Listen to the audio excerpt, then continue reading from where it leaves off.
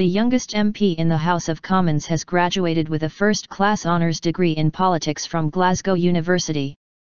Mhairi Black won the Paisley and Renfrewshire South seat for the SNP in last month's general election. The 20-year-old sat her final exam on Scottish politics shortly after being elected. She graduated along with the rest of her class in a ceremony at the university on Friday. Ms. Black posted a photograph of herself in her gown on Twitter. She wrote, "Overwhelmed by all the messages of support. They're really appreciated. It's been a great day for everyone involved." Her graduation came 7 weeks after being elected MP for Paisley and Renfrewshire South.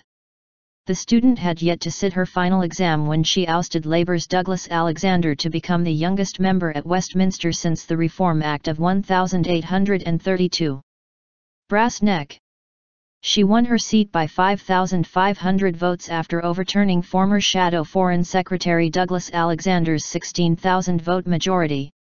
The MP admitted recently that it was quite bizarre returning to university after being elected an MP.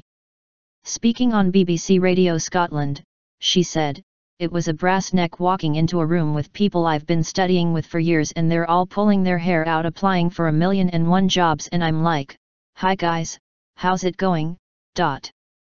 A spokesman for the University of Glasgow said, "We would like to congratulate Mhairi Black, as we would all of our students who are graduating this summer. They have all worked extremely hard to earn their degrees and we wish them the very best for their future careers."